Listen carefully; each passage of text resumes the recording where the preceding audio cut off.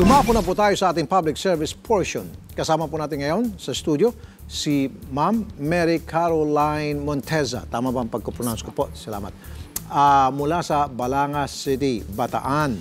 Reklamo niya ang furniture business na kanyang kapitbahay. Wala raw kasing oras na pinipili ang pagawaan tuwing magpukpok ng bakal. Aray ko, masakit sa tenga po ito.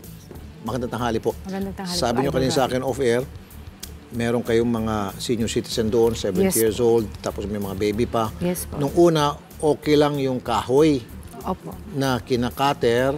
At saka piniplaner. Okay lang po sa amin yun. Pero nung meron ng bakal, yun po, hindi na namin kayang tanggapin. Pinupukpok, malutong yun sa tenga. At saka yung heavy equipment niya, sir, doon na sila nagre-repair mismo sa woodworking na yun. At ito po ay, sige, yan, tingnan, pakita natin yung video. Ayan, pakinggan natin. Okay. Ayun, heavy equipment. Ano yun? Yung truck nila, sir. Yung maingay.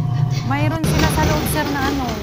May mga machine sila sa loob, sir. Hindi ko po alam. Hindi ko kasi napasok yan, sir. Okay.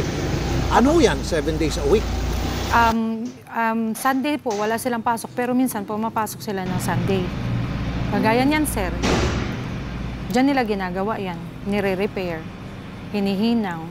Okay, ang pagkakalam nyo, dapat yan ay warehouse lamang, tambakan naman ang mga gamit nila. Pero ang nangyari, diyan na silang humihinang, diyan na silang gumagawa ng mga pagpukpok at pagputol ng mga kahoy at bakal.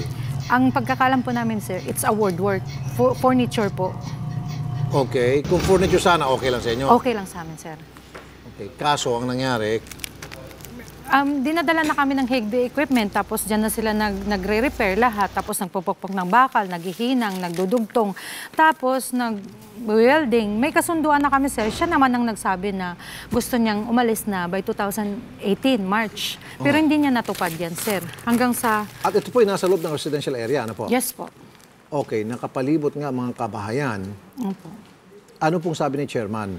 Ang sabi po ng barangay is pinuntahan naman daw nila, hindi naman daw pwede nilang kaladkarin, hindi naman daw nila pwedeng saktan. Hindi, pwede lang sila magbigay ng warning. Sinabihan na po nila, pag pinuntahan po sila, hinto sandali, kinabukasan uli, nandyan na naman sila. Baliwala. Opo. Alright, sige po. Nasa linyang telepono si Ginoong Loriel Dacion, head ng BPLO Balanga, Bataan. Magandang tanghali po sa inyo, Sir Loriel. Yes, hello po.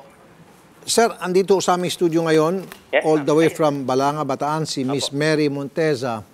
Pikon na po sila dito pong ingay na dulot nitong kanilang kapitbahay na shop.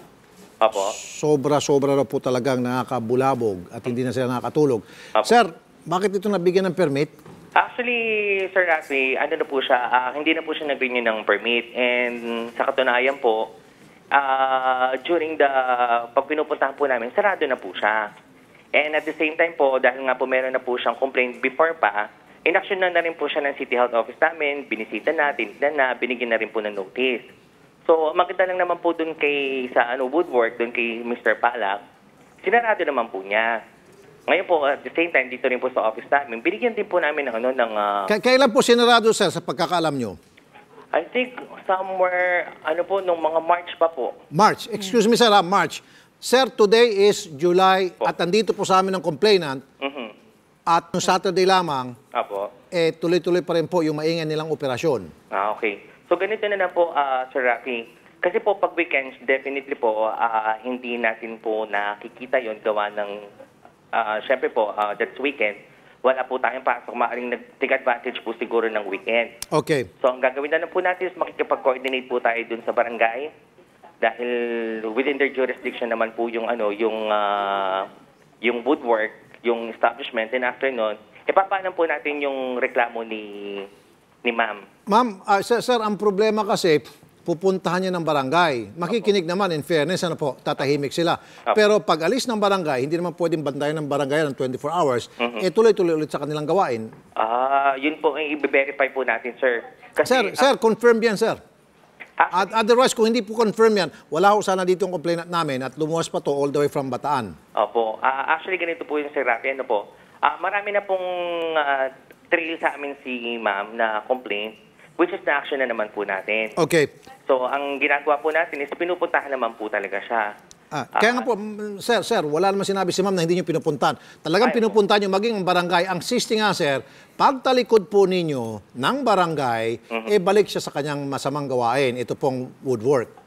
Sige po, sir. Di bali po, papamonitor po natin today po ulit para po makita po natin ngayon yung establishment if operational po. Sir, ma'am, sandali ma'am, patapusin mo ako ma'am. Sir, meron po akong suggestion. Kasi nga po matigas ang ulo. Kayo po'y ginagawa lamang kengkoy nitong may-ari ng shop. Ano po? Apo. Pupuntahan nyo po, bibigyan nyo ng warning, makikinig, sabihin, yes, we will comply. Pero pagtalikod nyo nga po, tulad nito, sabi mo, pupuntahan ninyo to check. Of course, pag-check nyo, sarado po ito, lalo na ngayon, nakamonitor sila sa atin. Di ho ba? Apo. However, sir, pagtalikod po ninyo ng barangay, gagawin ulit nila yung ginagawa nila na kaingayan. Apo. Yan yung point namin dito. Ang suggestion ko sana, sir, since ito po'y napasaranan ninyo at tuloy-tuloy pa rin sila sa paglabag sa kautusan ng City Hall at ng barangay, sir, mag-issue kayo ng order na kapag sila nagpapatuloy pa rin at ayaw nilang sumunod, sila po'y ipapa-aresto. Okay. Sige po. Bigyan nyo ng ganun warning. At talagang arestuin nyo po yung mga nagtatrabaho dyan, isa-isa, damputin nyo ho dahil po public scandal ang ikakaso nyo. Di ba, sir? Dahil meron na kayong dahilan. Nagbigay na kayo ng warning. Di ba? Meron ng closure order. Pero sa kabila niyan, tuloy-tuloy pa rin. Kaya kanyo binigyan ng closure dahil maingay. So, kasuhan niyo po ng public scandal. Pagdadamputin niyo po yung mga trabahador. In that way, sir, unfortunately, I don't want to do this, pero ito lang po nakikita kong tanging paraan. In that way, wala na pong trabahador na pumayag na magtrabaho sa kanila dahil na-aresto pala, nakukulong. Kulong niyo po yung mga trabahador. Sige po. Kasi next time, wala nang trabahador ang magtatrabaho sa kanila. Opo, ino-note po natin yan. Di bali po, ang gagawin na lang po natin ngayon po is we will take your suggestion po.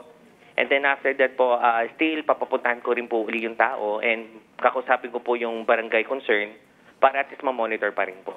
Opo, ma'am, may gusto kong sabihin. Sir Noriel, ilang ulit na pong pinuntahan. Isasara lang po nila yung gate pero nagtatrabaho po sila sa loob. Siguro, di ba pag ganun po, siguro po papa-monitor po natin mabuti ngayon sa barangay para po ma-verify po natin. Ano po? Sir, yung suggestion ko, pakisunod lamang. At the same time, bigyan niyo po ng warning, sir. That's the only way to do it. Opo. Di ho ba? Opo, tama po. And then, yung sinasabi ko nga, sir, kasuhan niyo po ng public scandal, pag-aarestuin niyo po yung mga trabahador. Tama po. Di ba, sir? Kasi siyempre, may-ari, sir, wala dyan. So, sinong arestuin niyo? Yung mga trabahador kasi naglabag na po doon sa inyo pong binigay na kautusan. Opo. In fact, gagawin niyo na pong city ordinance yan na bawal na mag-ingay sa ganitong oras, sa ganitong lugar. At kapag naglabag pa, through city ordinance, they can be arrested. Di ho ba? Opo. Ganito po kasi Sir Raffy, ano po? Di ba po kasi yung location ng bahay ni ma'am is nasa zone, nasa ano po siya, nasa commercial area po kasi siya. So nasa zoning po namin, nasa commercial area siya. So just so happen po na kahit yung mga previous niya pong nirereklamo na nakapaligid is maingay po, gawa po na sa harap niya is bar, resto bar, din yung sa kabila. Sir, nakikita ko sir, sa harap si ma'am. Pero doon sa may tabi, meron din mga bahay sir, nakapalibot. Kita naman sa video. It just so happen po, sir, kung di man kayo maniwala, pero hindi po kami nakakatanggap ng complaint from other neighbor. Super po talagang si ma'am lang po talaga yung may... Sir, Fernando Salaveria, Bernardo Saladanya, Mary Caroline Monteza, Johnny G. Boone. Meron po mga ibang complainant. Siguro po ayaw lang lumapit dahil ayaw magpagod or takot or whatever. For whatever reason, they don't want to complain anymore. They just want to complain silently. Ito na nga po sa pamamagitan ng pagpirma to show their objection. Di ba? Okay po, tama po. Sige po, di ba po, verify din po natin yan, Sir Tulfo. Then after po nun, i-coordinate ko na po agad sa barangay. Sandali lang po, sir. Nasa linyang telepono si Ginoong Rudy De Mesa, City Admin ng Balanga, Bataan. Magandang tanghali po sa inyo, Sir Rudy. Hello, sir. Opo. Good afternoon po, sir. Sir, okay naman po yung usapan namin ng inyong BPLO chief. Pero sir, since you are the little mayor, meron po kayong kapangyarihan na talagang pahinto ito kapag hindi pa rin naghinto, tulad ng suggestion ko, sir, pa-aresto niyo po yung mga trabahador dito para nang sa gayon, wala nang trabahador na pumayag na magtrabaho sa kanila at magkalat ng ingay dyan sa Balanga, Bataan, sir. Okay po, sir. Kung po namin, monitor po namin ngayon papuntahan ko. Okay, sige po. Sir Rudy, sobrang thank you, Sir Rudy, ha. Ay, opo, sir. Basta po may kontiban, andito lang po kami para po actionan. Ano pa? Magandang tanghali po, Mr. Rudy de Mesa. Sir. Sir Raffy, okay. Thank you po. Magandang Thank you po. po. Good afternoon po. At Mr. L'Oreal Dacion, salamat po Asahan po namin. No problem po. Magandang tanghali Basta po. pag may ganyan naman po, no, ang receptive naman po kami. Opo. Sige po. Salamat po, Sir L'Oreal, ha? Thank you po. Sige, ma'am. Pakimonitor lamang po kapag halimbawa wala pa rin pagbabago, then tawagan niyo po kami para tawagan natin ulit yung mga kinaukulan. So far, so good. Ano po? Thank you so much. Yes, ma'am. Yes, ma'am. Salamat po sa Idol pagpunta. Raffy, thank you. Yes, ma'am. Yes, ma'am.